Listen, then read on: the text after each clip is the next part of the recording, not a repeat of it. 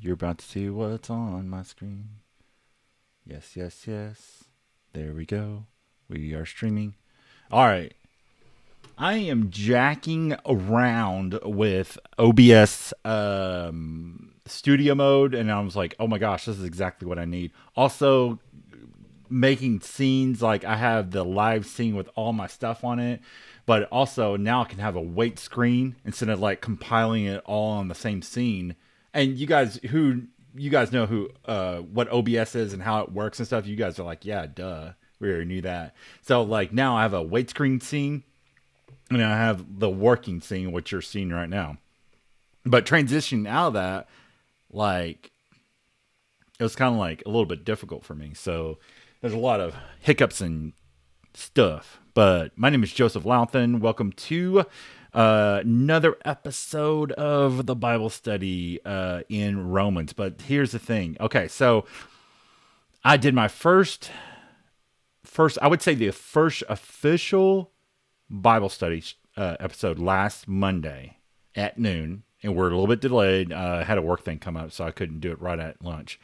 And I was just chomping at the bit all week. And so, like, if you have visited my website, if you visited my blog, I have a lot of material that I've written over the last 12, 13 years. And I was like, hey, some of these I can put these into a series. I can stream these. These are no big deal. So it came up. I have a lot, but what I did was trying to pace myself because I have that personality that wants to do like one every day. And streaming is a lot of fun. I love it so much. I've tried doing, like I said, I tried doing podcasts, definitely tried my hand at YouTube. It's just like you're recording it, you're worrying about the editing. What I love about this is like literally, like I'm going to stop recording, like you're watching this. I'm going to stop recording. I'm going to process the video, just shoot it up to YouTube.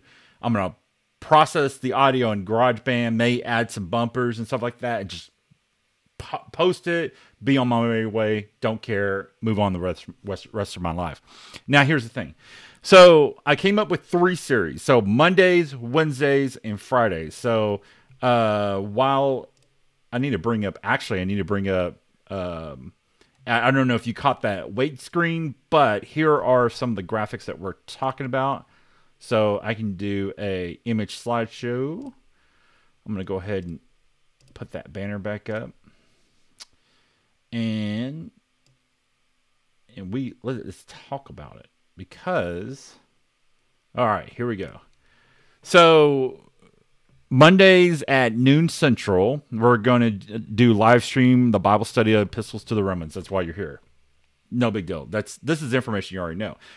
Wednesdays at 5 p.m. Central will be the meditations on the pastoral epistles. This is my most difficult writing thus far. And I know these are moving really, really quick. I should probably pause these. I was challenged by, here's a story behind that. I was challenged by my mentor, who's like, let's do a Bible study. Let's go through the pastoral epistles. And so I want to be prepared. And I was like, yeah. And so I call these meditations because it's like a reflection on or a thought on the pastoral epistles. Why? And when we're talking about pastoral epistles, we're talking about the letters of Paul to Timothy and Titus. So that's where we get the books 1st and 2nd Timothy and Titus. Why we call them pastoral epistles? Because it is a letter on how to do church ministry, or a more fancier term than that would be your philosophy of ministry. So philosophy is why you think the way you think. So put that all together. Why do you think the way you think on ministry? Why do you do the things that you do in ministry? And you may be listening to this and be like, yeah, duh. It's like Great Commission. Yeah, duh. It's preaching gospel, or, trying to get people to live their best life now. All of those are philosophy of ministries. You just don't kind of realize it. And that you're going to hear me rant about philosophy all the time. And today will not be that exception.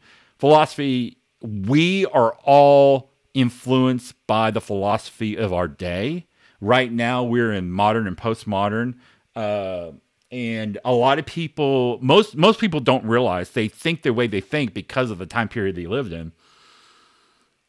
Some actually go to college, read the books, and they'll embrace a philosophy. That's where you get like humanism or now I'm just going completely blank. Pragmatism or any of those isms that some people embrace those, even though each of those isms don't actually work out. They don't make you happy. They don't like get you to a higher level or anything like that. Only the gospel does that. So it's kind of weird, like when we don't have God, you have to like grab onto something else. And a lot of times, a lot of people do that. But again, 90% of the people in the world, they just don't realize they're being influenced by, they're thinking, they think the way they think because of the world at large. And Paul himself said, don't. Your thinking needs to be, your mind has to be set on Christ. Your mind has to be set on the Spirit. Don't. Just don't. Capture your thoughts and put them on Christ. So, there you have that. So I'm going to go into that. And it's also like I'm talking about philosophy of ministry. Well, the meditations on 1st and 2nd Timothy and Titus was a big reason why I left my last church, or we transitioned from my last church to the church that we're currently at now. Again, nothing that my former church, and I'll leave them unnamed, they did something wrong or sinful or heresy. None of that. It was none of that. It was a difference in philosophy of ministry. That's all it was. And so when I engaged the scriptures about that, I was like, this is the reason why I do ministry. These are the reasons why. Let me find a church that like will line up with that. And the fruit is amazing. So, but we'll talk more about that. We'll talk about more on Wednesdays at 5 p.m. Central. So check that out. And last but not least, probably my favorite subject in the world, family devotions. I'm going to give you this backstory about, 2012. So several years ago, like 9 years ago, I was leading devotions for a bunch of kids, and it was just like I felt like in that moment, like just raising these kids. And these are actually, let me kind of put some context to it. It was actually my stepkids, and it was actually in a previous marriage. And I was like, I've got to, these are kids, they are stepkids. How do I lead my household well? Well, the only thing I knew how to do is point them to God and point them to Christ. Well, for me, the easiest way to do that, two ways. One, live your life out. And two is an explicit teaching of the Bible, continuously bringing up the Bible. And I felt no better way of doing that, but then just to gather once a week around the dinner table and just walking through a gospel, walking through maybe Galatians or Ephesians, walking through Genesis. The sky's the limit. And so I noticed that a lot of parents don't do that. A lot of Christian parents don't do that for whatever reason. And I was hoping to write a series of devotions that kind of like, don't worry about it. It's easier than you think it is, but it's going to be okay. And I just want to help out, just like if you had any questions or thoughts or comments, just let me know. And what that produced was not only did I complete the teaching on the Gospel of Mark, but also complete the writings on the Gospel of Luke. And I just started the Gospel of Matthew. And not coincidentally, I started these family devotions up again with my son, my oldest son, who now lives with me. He's college age. He's about to start college, but he lives at home.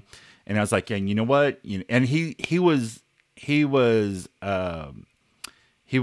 from a previous marriage. So I'm giving you a lot of like personal background. But he did not live with me until just real recently. So I was like, you know what? Start fired up all over again. This is what I'm called to do, and I'm going to lead accordingly to my own conscience, to my convictions, to what I see in the Word, and it'll be by God's grace alone. So, look forward to that. That's Fridays at 5 p.m. Central. Those will be live. Of course, if you miss it, these are weird times, and I understand, and I'll probably get into why I do it at those times. But you have, it's mostly around because of supper time. But these will be posted to YouTube later that evening, and then a little bit later on they'll be posted to podcasts. It's just a matter of like getting the files out there and all that stuff. So, all right. Now that you've been completely up to date, set your schedule, follow this channel, set your schedule. Mondays, noon. No, it's a weird time. Mondays at noon, Central. Wednesdays, 1st, 2nd Timothy, and Titus. That will be Wednesdays at 5 p.m. Central. Fridays, 5 p.m. Central, will be family devotions in the Gospel of Mark. All right. So, other than that, I have no other. I don't think I have any other announcements per se. Let me think about this. Okay. So obviously, I don't have any really. I love doing resources. Like, what are the resources I use in order to prepare for this series? And so I do have a resource page for Mark, not necessarily for 1st and 2nd Timothy and Titus. I might post something later, but I'm just really, those are meditations. I wouldn't call them a study. I wouldn't call them like a commentary or anything like that. But devotions, I had some resources at hand, and I updated it for 2021. I might do a one-off, like, what do you call that? A one-off episode talking about the Mark resources, but it's not required viewing. When we get to Wednesday, when I get to Friday of this week, I want to just start into it like 1 Timothy 1:1 through 11, or Friday, Mark chapter 1, verse 1. Just hit it. You don't need to hear about me, blah, blah, blah, like I'm doing right now, blah, blah, blah, blah. Just let's get to the work, right? So, enough of that. Let's get to the work. Okay. Today we're going to do the study Romans 1 verses 1 through 7. Oh, it's a doozy. And also, like, you're hearing this, I have a live, it's not live, it's in real life home study every Sunday in Norman at 7 p.m. Sunday evening, right? So what we're doing today, we did last week, like 8 days ago. Okay. So I do it, for my real life Bible study. And then I am able to meditate, kind of, if there's any corrections, they're like, what did I write that for? I can correct. And I was like, I misspoke there or whatever. And just kind of work that out. Also, the Bible study is not about me. In this stream, you're hearing me like, it's almost like a monologue, right? Like, it's me talking to you guys. You can chat, but it's not really a dialogue. And that's where I really, really love the live at home Bible study, or I keep calling it live, the in real life Bible study, because it's a dialogue. I pepper it with questions. I make sure that I'm not the one speaking the most and stuff like that. You're not here to come hear me teach or anything. It's not a classroom. It's a Bible study. Let's get together and kind of just hash this out. The format's the same. The show notes, the episode notes, what I call them episode notes or show notes, the notes that I use for that Bible studies are exactly the same. I read it from this. So you're not missing anything. So, anywho, let's talk about this. Let's go. Romans 1, verses 1 through 7, start at verse 1. Paul, a servant of Christ Jesus, called as an apostle and set apart for the gospel of God, which he promised beforehand through his prophets in the Holy Scriptures, concerning his Son, Jesus Christ our Lord, who was a descendant of David, according to the Spirit of holiness by the resurrection of the dead. Through him we have received grace and apostleship to bring about the obedience of faith for the sake of his name among the Gentiles, all the Gentiles, including you who are also called by Jesus Christ. To all who are in Rome, loved by God, called as saints, grace to you and peace from God our Father and the Lord Jesus Christ. Okay, so let's walk through this. This is a heck of an introduction. So Paul, we in the last episode, we talked about, and checking my posture because I have really bad posture. Paul, in the last episode, we talked everything about Paul. We talked about a little bit about his life, but we talked about his conversion to Christ and what that meant and the ramifications of that conversion. I'm going to say this, like, everybody's like, you know, I had a Damascus type conversion or I didn't, right? Let me tell you something. If you are saved by God, to God, for God, when you are saved by God, the ramifications, the fruit of that is dramatic. I'm going to say it's just dramatic. It wasn't like, oh yeah, I'm saved and my life got a little bit better. You know, no. It's a binary. It's ones and zeros. It's like a flip of the switch. It's like, listen, 1 John 5:1. Let me look that up. Because I want you guys to read this.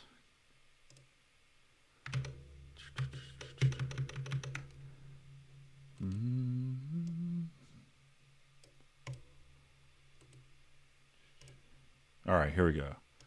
Read this with me. This is just coming out like, why am I mentioning this, right? Everyone who believes that Jesus is the Christ is born of God, and everyone who loves the Father loves his child as well. And you're like, okay, so what? Look at this. Here is the thing that you have to like wrap your mind around that. Everyone who believes that Jesus is the Christ is born of God. And that's in the NIV. Let me switch that, which is a good translation. Everyone who believes that Jesus is the Christ has been born of God. You're like, okay, so yeah, so what? You know what? You were spiritually dead. Let me put it another way. You were actually dead before you met Christ. Okay? You're like, well, that's dramatic. Also, I'm living. Okay, so are you trying to tell me that you base your life, the way you're living or not living, is based on the fact that you can breathe air, you can think thoughts, blood rushes through your veins and your heart pumps and all that stuff? That's how you would define life? Well, God would define life by his spirit in you. And we're about to get to that bifurcation, that cutting of the two, the black and white. If you're in the flesh, it leads to death. If you are in the spirit, it leads to life. You're actually alive. And I was like, I don't think I'm far off from this, because Paul also says at the beginning of Ephesians 2:1, and you were dead in your trespasses and sins. Because we were once born of Adam, all humans are born of Adam, they are all born to die. But Christ came to give a life.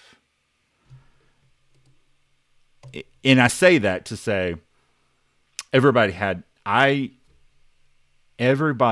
has a Damascus Road type conversion. Because your life, whether your circumstances changed or whatever, that's neither here nor there.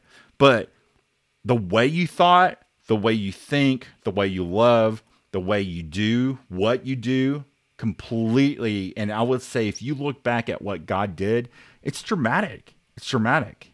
I'm not here to definitely not here to judge your salvation or question your salvation, but I would go to God. It's like, if you don't feel like your life completely changed after you say, yes, I follow Christ, let me go get baptized and stuff like that, but it has not dramatically changed, like what you thought. If you were younger, I will put it this way. If you were younger when you got saved, praise be to God. If you're older and that switch, but the way you thought and you didn't really struggle with sin, I would go to God about that. Let the Holy Spirit answer that for you. So, servant of Christ Jesus, called as an apostle and set apart for the gospel of God. This reminds me of one of the greatest prayers, or the greatest thanksgivings in the Bible. I memorized this, and I would encourage you to memorize this too. Have you ever heard of the term chief of sinners? This is where this comes from. So let me flip this off. I always forget to flip it off for some reason. There we go. So in 1 Timothy 1:12, hey, not this week, but next week, we'll dive into that. I thank him who has given me strength, Christ Jesus our Lord, because he judged me faithful and appointed me to his service. Though formerly I was a blasphemer, persecutor, and an insolent opponent. That's a violent opponent. But I received mercy because I had acted ignorantly in unbelief. And the grace of our Lord overflowed for me with a faith and love that are in Christ Jesus. The saying is trustworthy and deserving of full acceptance, that Christ Jesus came into the world to save sinners, of whom I am the foremost. But I received mercy for this reason, that in me, as the foremost, Jesus Christ might display his perfect patience as an example to those who believe in him for eternal life. To the King of ages, immortal, invisible, the only God, be the honor and glory forever and ever. Amen. That sets the stage. Like, what was Paul called to do? What are we called to do? We're about to find out. We're about to dig through Romans, but we got to set the stage. We got to say where we came from and where we're going. And if you're listening to this and you're like, I don't know if I believe, I don't know if I trust God, I don't know if I obey God. Hey, you know what? Just sit tight. We're going to walk through that. Why do I need God? Sit tight. We're going to go through all that. Okay. So going on, which he promised beforehand through his prophets in the scriptures concerning his son, Jesus Christ, our Lord. This is the Old Testament. This is Luke 24.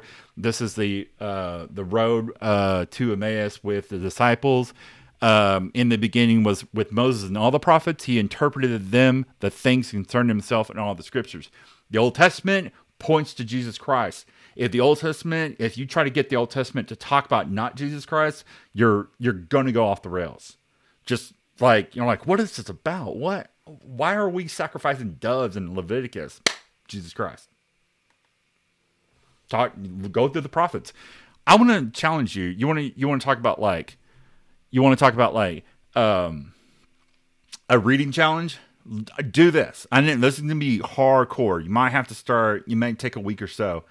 I want you to start at Isaiah and read and just blow through, just barrel through all the prophets up until Malachi. If you pick up, by the power of the Holy Spirit, you pick up what the prophets were prophesying at the end of Malachi, you're like, it's what Paul says in Romans 7, say, who is going to save me from this body of death? And you flip that page, Matthew 1:1. This is the genealogy of Jesus Christ, the son of David, the son of Abraham. It's amazing. It's just like an amazing. Jesus Christ was that answer for everything in the Old Testament. Everything in the Old Testament points to Jesus Christ. So Matthew 5:17, he says it himself, don't think I've come to abolish the law or the prophets.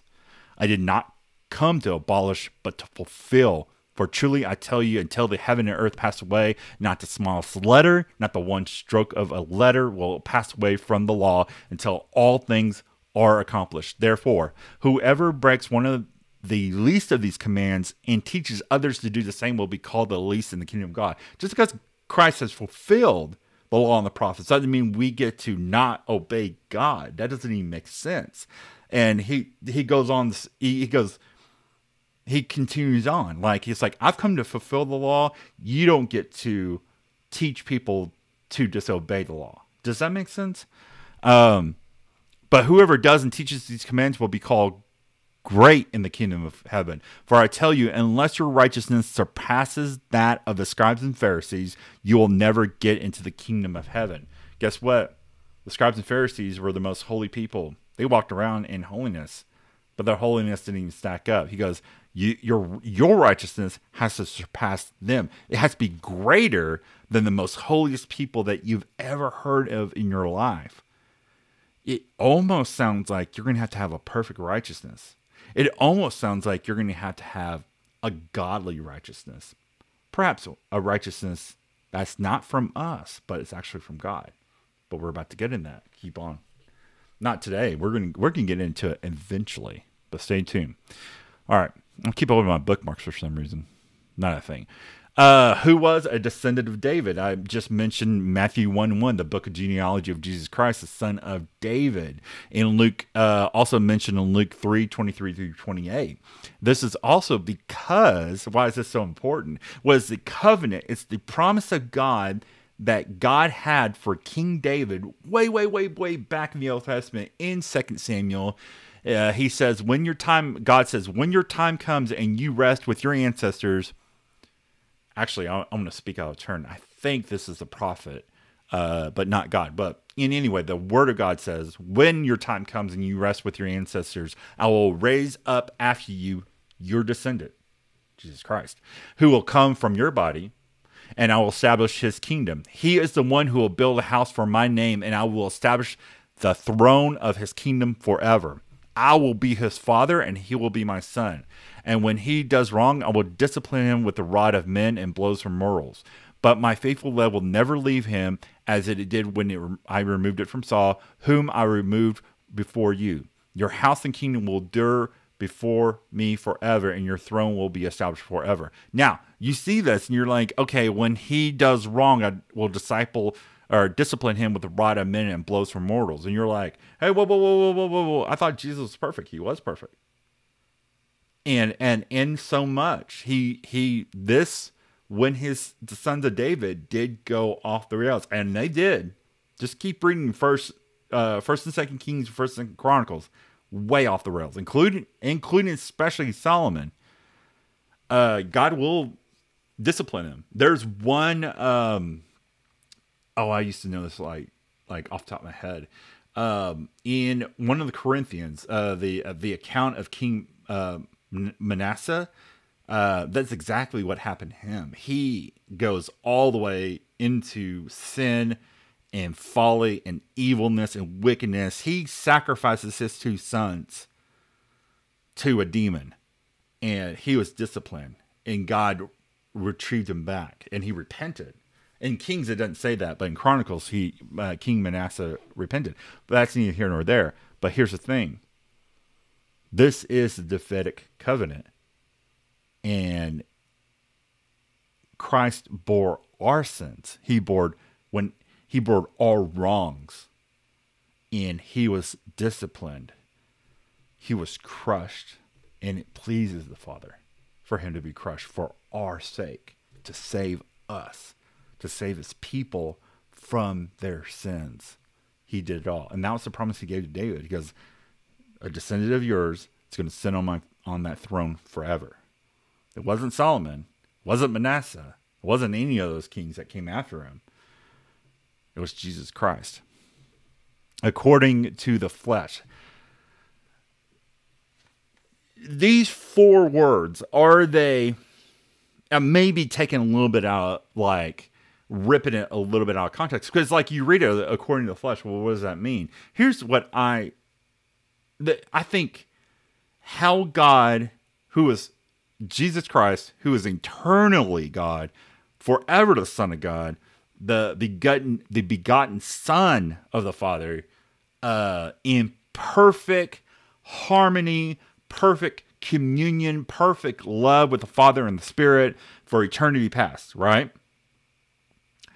But he steps away from that glory and he becomes flesh. So, in John chapter 1, verse 14, the Word became flesh and dwelt among us. We have observed his glory, the glory of the one and only Son from the Father, full of grace and truth.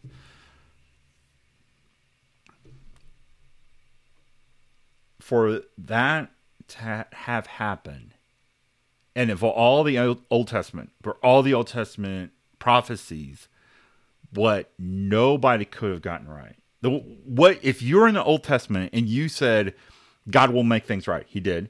It will be a descendant of Eve, which you're right. Also a descendant of David, also right. All the promises you can jam pack into the Noah covenant, Abrahamic covenant, all those things, all the promises of God, and just jam packed into the Messiah, born in Bethlehem, or was coming from Bethlehem. All these things, you're like, okay, yeah, I get it. It's gonna be a man. It's gonna be a king of some sort, a redeemer of some sort, a Messiah, definitely. And the Israelites had messiahs. They had prophets. They had all these. They had kings. They had all these things that just kind of fell short, or a lot short.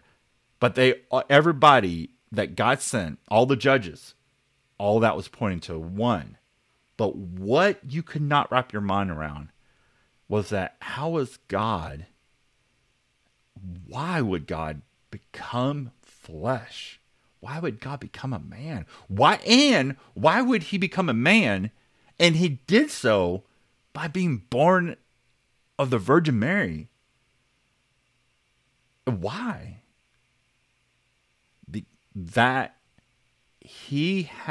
Jesus had to do what every single human failed to do. Live perfectly in perfect obedience to God in his law. He had to be the one. And we know this because, and again, we're going to often quote this. I know maybe 10 scriptures, and this is one of them. 2 Corinthians 5:21. For our sake, Jesus became sin who knew no sin, so that in Jesus we might become the righteousness of Jesus. That's the reason why. But he had to do so. Only if man commits sin, only the life of man can be sacrificed in order to redeem that sin. But here's the thing.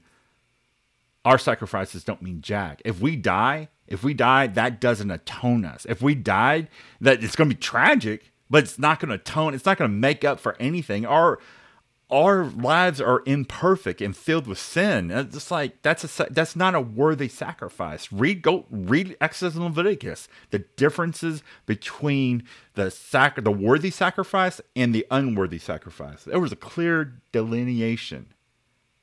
Again, you're going to see this, especially the later on you get in the Bible. Jesus Christ was the worthy lamb that was slain. Okay. As was appointed to be the powerful Son of God according to the Spirit of holiness by the resurrection of the dead. So Romans 8:12, spoiler alert. So then, brothers and sisters, we are not obligated to the flesh to live according to the flesh, because if you live according to the flesh, you are going to die. But if by the Spirit you put to death the deeds of the body, you will live. In John 3:35, the Father loves the Son and has given all things into his hand. For reference on this, and I want you to do a little bit of homework, read Daniel 7 and read Hebrews 1 and 2, and try to put all that together and hit me up. Through Jesus, we have received grace and apostleship to bring about the obedience of faith for the sake of his name among all the Gentiles. Again, this is Great Commission stuff.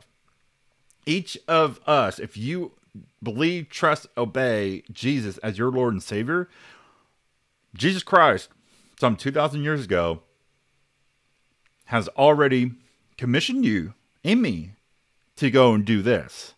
Look, all authority has been given to me in heaven and earth. Go, therefore, and make disciples of all the nations, baptizing them in the name of the Father and of the Son and the Holy Spirit, teaching them to observe everything I have commanded you. And remember, I am with you always to the end of age. Mark 16, starting at verse, let me jump ahead.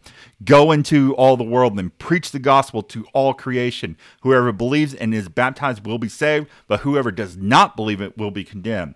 And these signs will accompany those who would believe. In my name, they will drive out demons. They will speak in new tongues. They will pick up snakes. And if they drink anything deadly, they will not harm them. I would say, like, is that literal? I wouldn't say so, even though it did kind of happen to Paul. And you're going to read this in Acts, later on in Acts. What this means is that our physical lives that's not where life is. Our spiritual life unto God, that's where life is. They will lay hands on the sick and they will get well.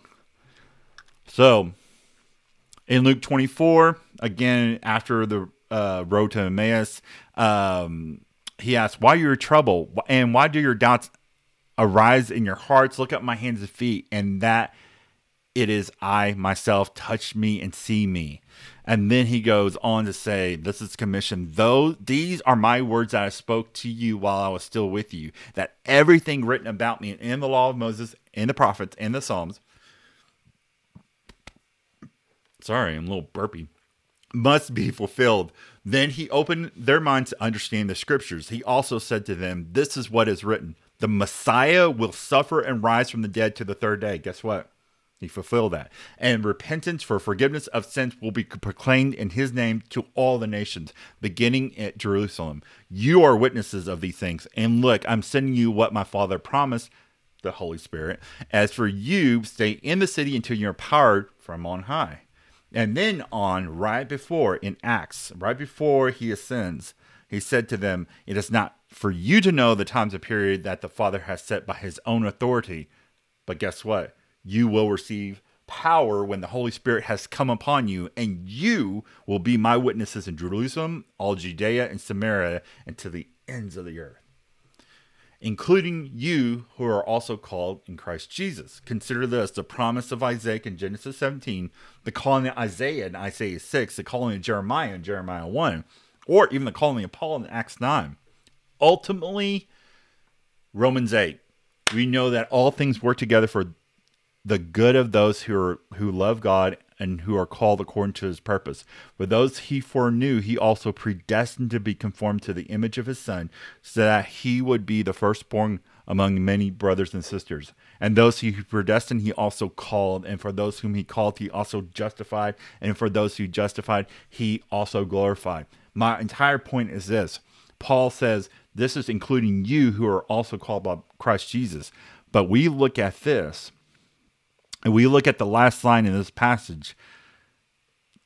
For those who let's do, this is a mathematical equation. Don't skip. If you don't like math, you're not good with math, don't skip out on me. This will be real simple.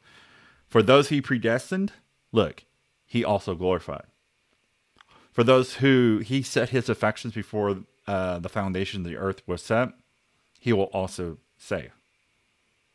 For those who are called by Jesus Christ, if you are called by Christ, you will be saved. If you are called, you are justified. If you are justified, you are then glorified. And look at this. Notice that this is not present tense. Why? How was this a mistake on Paul's part? Like, did he get the verb tense wrong? No, he didn't. Because Jesus Christ, what he did perfectly. And because he is God, that glorification it's a done deal. Now, in our perspective, we don't see that just yet. We don't see the glorification of our brothers and sisters yet.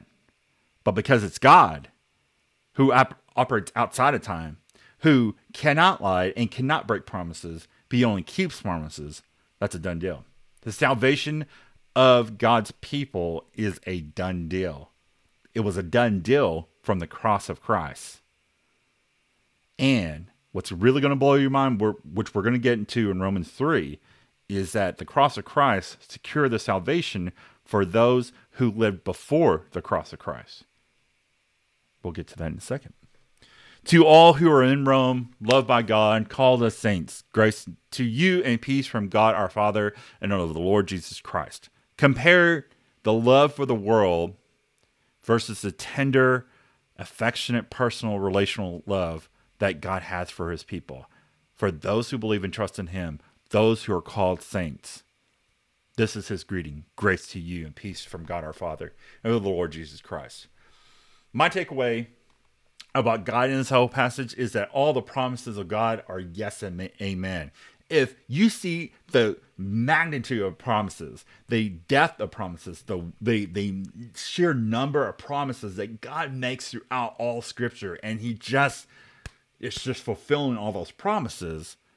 2 Corinthians 1:20, for every one of God's promises is yes in him. Therefore, through him, we can also say amen to the glory of God. But here's the thing. I'm going to speak to those who grew up charismatic, who grew up with prophetic words, those prophetic words were meant to be encouragement. There's promises that you might have heard that haven't come true. But I'm going to have your sight. Don't set your sights on the prophetic word.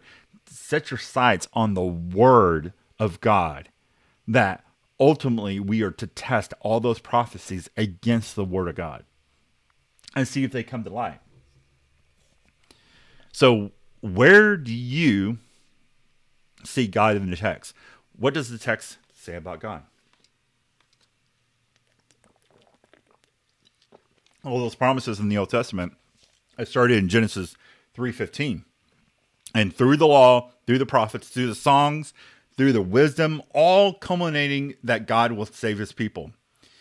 In other words, and to ask me how many times, go and figure out how many times you read this throughout all of Scripture. We will be his people, and he will be our God. So here's the gospel proclamation. John 3:16, for God so loved the world that he gave his only begotten Son, that whosoever shall believe in him shall not perish but have everlasting life. Again, there's always a separation.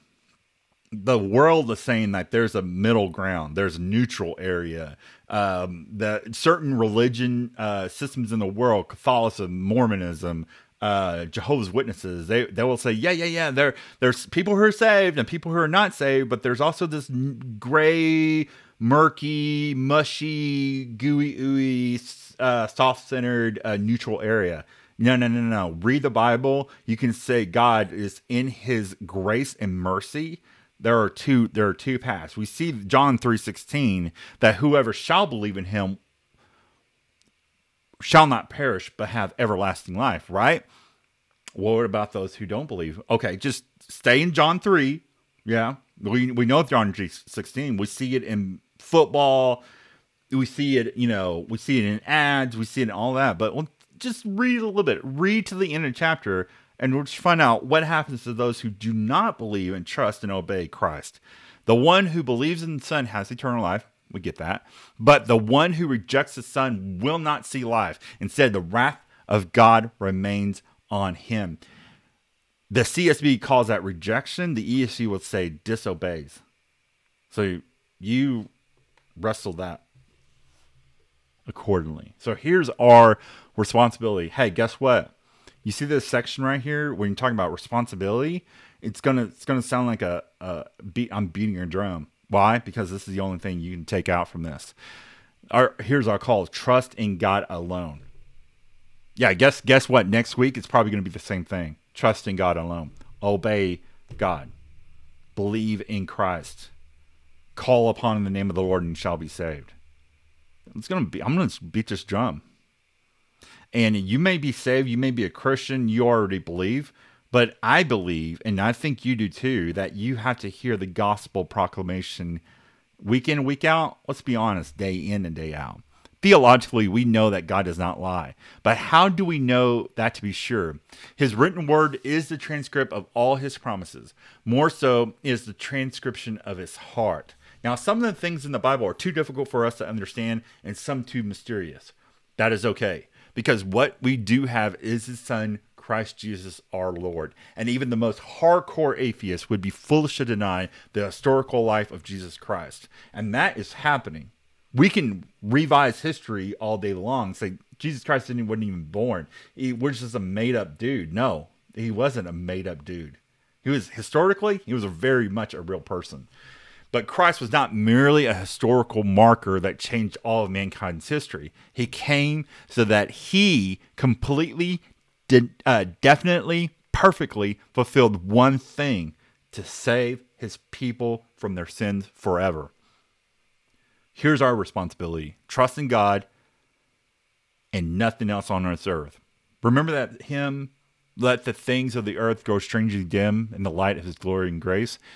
I'm going to put it in another way. John Owen from the book, The Glory of Christ. On Christ's glory, I will fix all of my thoughts and desires. And the more I see of the glory of Christ, the more the painted beauties of this world wither in my eyes, and I will be more and more crucified to this world. It will become to me like something dead and putrid, impossible for me to enjoy. And that's my prayer for you. I pray that you will fix your eyes, and as imperfectly as that could be, through bleared eyes, through, it's like, man, I can barely make out the glory of Christ. I hope we fix our eyes, fix our hearts, fix our minds upon him, fix our lives upon him.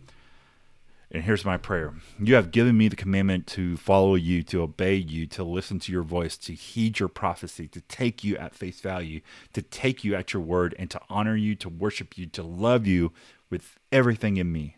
But God, I will need to be created like new, to have a completely different heart, that your spirit to replace my missing one, and not just a changed mind or a renewed mind, but a renewed mind, a righteousness, not my own holiness, so that I'm so distant from a grace that's layer upon more grace, a mercy that is new every morning, a love that never ceases, an adoption that calls me your own, and a romance that makes you my beloved. I'm going to need you, the only God who alone is mighty to save. So today, your promise is that if I go to you and I ask for God, you're going to give me God. So Lord, give me you. Amen. Hope you enjoy this. Catch us, and I just got these done. Catch us at twitch.theologic.us. You can also catch us at youtube.theologic.us, so you don't have to memorize that, weird. Just go there, click, follow, subscribe, whatever, and so you don't miss an episode. We will be back, and on Wednesday, that is 5 p.m. Central, we're going to start our series on the meditations of the pastoral epistles.